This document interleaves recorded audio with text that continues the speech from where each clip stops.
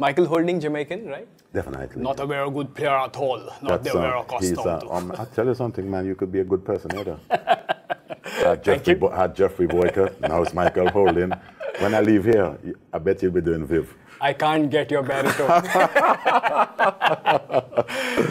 Let's talk about India. You've come millions of times. You made your debut here, and I'm sure you've had some interesting experiences because we guys are, you know, we're little aggressive people. We like to take selfies from all corners. We want your elbow, foot, everything. Well, the guys and for Viv, we need everything. But the guys any interesting the experiences guys who here? Invented, before I get into that little answer that I'm about to give you, the guys who invented Selfie must be a very good friend of Donald Trump. Gotta be, because he's into himself a fair bit too, you know. How can I be speaking this about the president of the most populous nation on God's earth, you know what I mean? But it was quite funny when we came here. I did meet Physio from India, and he said, when you guys come to India, I'm gonna bring my family over for you to meet, and well, I never really took his word. I'm sitting in the hotel, phone rang. Oh, Viv, I'm downstairs. I'd like to bring my family up to see you. So I'm thinking, well, it could be maybe 2 to 3, a couple of kids, maybe a wife and whatever. But I didn't know that this guy, I know this country is heavily populated. He almost had the whole population of India in my room. Are you serious? I'm telling you. And what's the funny thing about it? When he knocked on the door, I just went and I didn't even look outside. So I just sort of saw him and I said, come in. And as he walked in, then I saw like the procession never stopped. My little room was all filled with all these people. I guess his uncles could have come down from wherever, all parts of India, aunts and all these kids in the room. But I said, I oblige. But what I think really got to me that particular day, it's how brave he became. I was watching my television.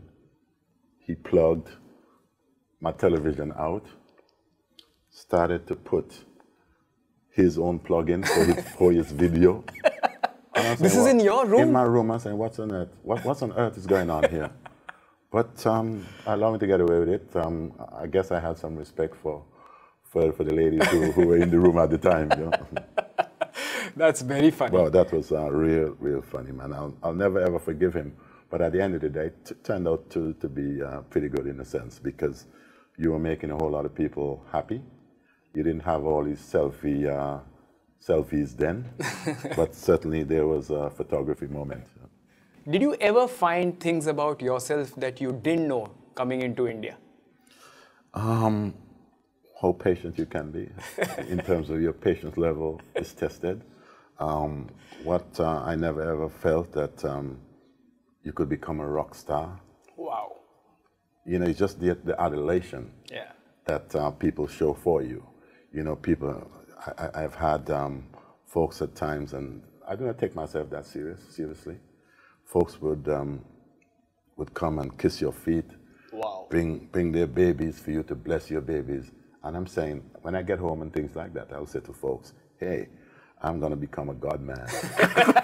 You know, I'm going to become a God man. You know, I'm going to be able to go and the same as the Rajni and the Sai Baba for Sonny and people like that, you know. So I'm saying, wow, Viv, you could have a new profession in life. That's because of just the respect level and the adulation that people would show for you. So on What the Duck, we have Viv Baba now. Yeah, we got the hairstyle. Huh? We got the hairstyle. Just got to do this. Okay.